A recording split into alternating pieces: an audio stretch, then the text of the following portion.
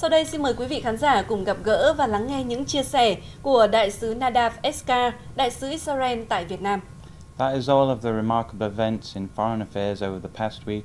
Coming up next, we would like to invite you to meet Nadav Eschcar, Israel Ambassador to Vietnam. Ông Nadav Eschcar, Đại sứ Israel tại Việt Nam, sinh năm 1974 tại Jerusalem, Israel. Tốt nghiệp chuyên ngành quan hệ quốc tế và nghiên cứu truyền thông tại trường Đại học Hebrew University, Jerusalem.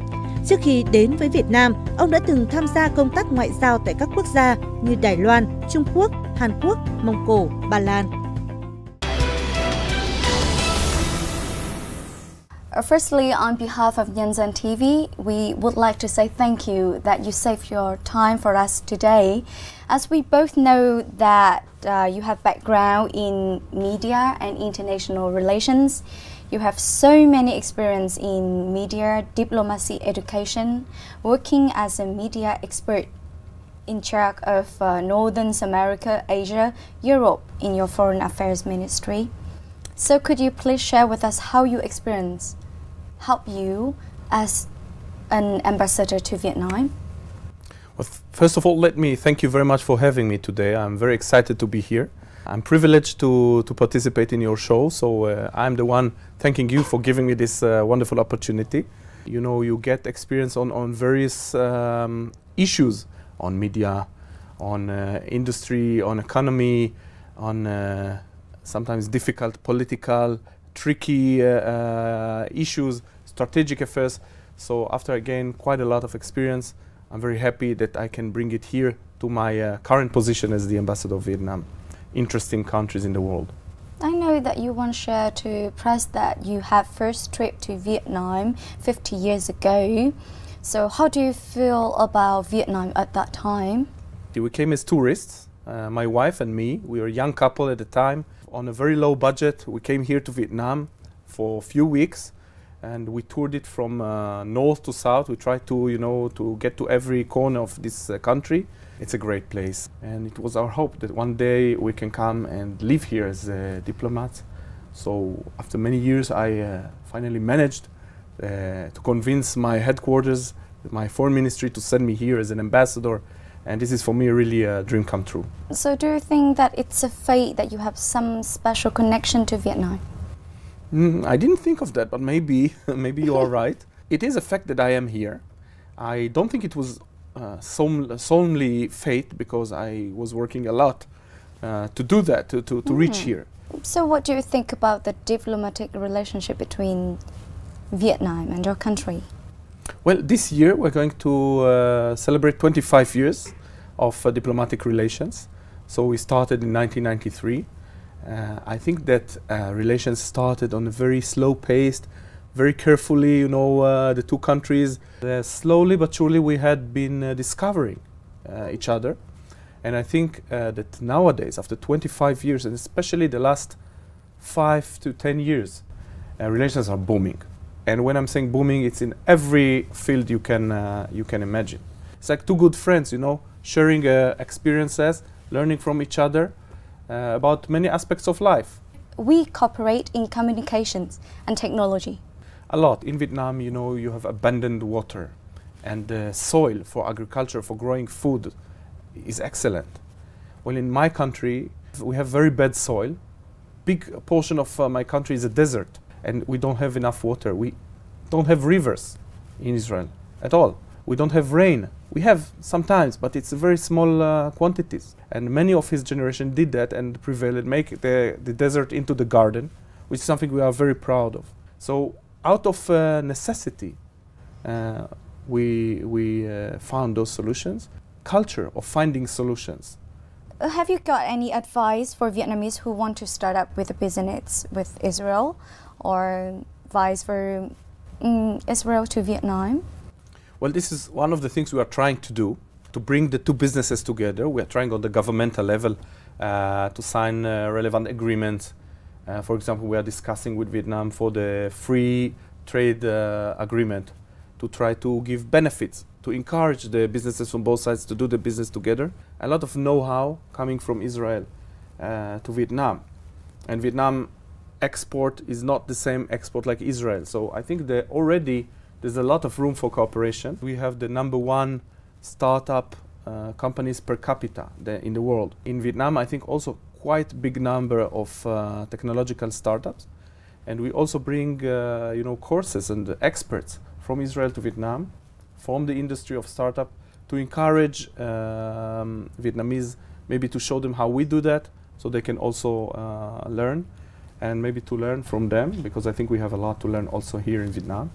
I'm very optimistic, and I think that the trade volume is growing every year for many years already. Maybe it's the most significant country in the Middle East for Vietnam, and Vietnam is one of the most significant countries we have the economic cooperation in Asia. After listening what you have said, and just remember that Vietnam published a book about the Israel. If you have some sentence to tell the students sitting here about one of that book, which one you will choose?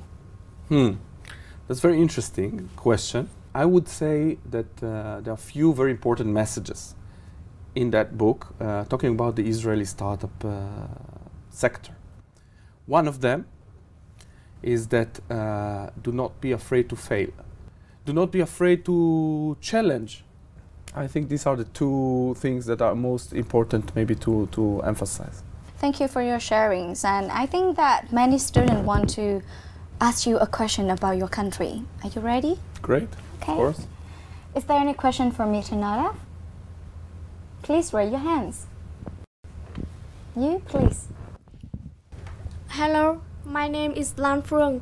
I study at Hanoi Open University. I have a question for you. Can you tell me an impressive memory about Vietnam? Thank you for the question. Thank you. It happened long before the diplomatic relations were established. It happened in the 40s, actually, at the very difficult times for Vietnam and the very difficult times for Israel. The Vietnamese leader back then, Ho Chi Minh, had met with our David Ben Gurion, who is like our Ho Chi Minh. His name is David Ben Gurion. He was later the first prime minister of the country. And they had met in Paris in a hotel that they stayed together in the same hotel for 2 weeks from different reasons. And they became friendly. And every evening they spent together in this hotel back in the 40s and discussed the problems of Vietnam and the problems of Israel. Before Israel was established, it was. And one of the problems for Israel then, that we wanted to have our own state. And we didn't have our own state. And at the place where Israel is, which is our natural land, the British were ruling the country. And they were not willing to give us the control over this country. So Ho Chi Minh, generously enough, offered, maybe for us, maybe for the Jewish people, to come to live in Vietnam, which was extremely generous and kind offer. But of course, for David Ben Gurion, it was very important that we have our own country in our own land, which is the land of Israel. This is our place, what we yearned for thousands of years. So of course, he didn't come to Vietnam, but thanks a lot to Uncle Ho, to Mr. Ho, for his kind offer. And the one thing I really pity in this is that we have this registration of these meetings, but I couldn't find any picture of this meeting. I don't know if there is one, but I wish one of the things I hope I can do is to find a picture of them talking together. I think it could be very excited. I can make a big copy and put it in my embassy. Israel and Vietnam share a rich and prosperous friendship. Yeah. And this is a friendship between our government and between our peoples. Right. True. Yeah. Thank you. And I hope that in the future you will have many actions to, well, enhance our bilateral relations. I know that in this year Israel will celebrate 70 years. So do you have any plan to show the Vietnamese your long history and your culture? We are very proud of our young state and of our unique culture. we're going to do something also special for both the 70-year anniversary for our state and the 25th anniversary of the relations, but I cannot tell you what it is. It's still a secret. But we're going to do it here in Hanoi, and it's touching upon innovation and agriculture and rice field. We want to introduce an exhibition in few cities, in Da Nang, in Hanoi, in Ho Chi Minh, but not only, on other cities as well, about the great Jewish scientist Albert Einstein. We want to introduce him a little bit. We are going to participate in the festival in Hue for culture. We publish a lot of books. Is there any question for Mr. Nadav? Please raise your hands. You, please. Xin chào. How do you feel about the people in Vietnam? I feel great about people in Vietnam. I feel very welcomed here. People are treating me and my family very nicely. Here I feel the most at home. The Israeli people and the Vietnamese people are very much alike. We have in many things we are sharing. Good things, also some bad things, but I think we are very much similar to each other. We have the same style, even though we are far away in different sides of the continent. Still there is something very much in common in our, I would say, national behavior. Do you find any difficult when you're living in Vietnam? The summer here is so hot and humid, which for me it's a little bit difficult. So I have to be a lot in the air condition during that time. But other than that, it's great. The food is great, the atmosphere is great, the country is so beautiful. You have a lot to do during the weekend. You said that you love food in Vietnam. So which is the best? Well, I like the coffee, the Vietnamese coffee, very much. Especially I like it when it's cold and with sometimes with the condensed milk. And the flavor of the coffee here is different than in my country. I'm a coffee lover, but I think I shouldn't drink too much because it's very, very strong. Do you have anything that you want to share with our students sitting here? Yes, I think when I'm looking at the students sitting here in the room and all over Vietnam, I see a lot of similarities between the Israelis and the Vietnamese in the spirit.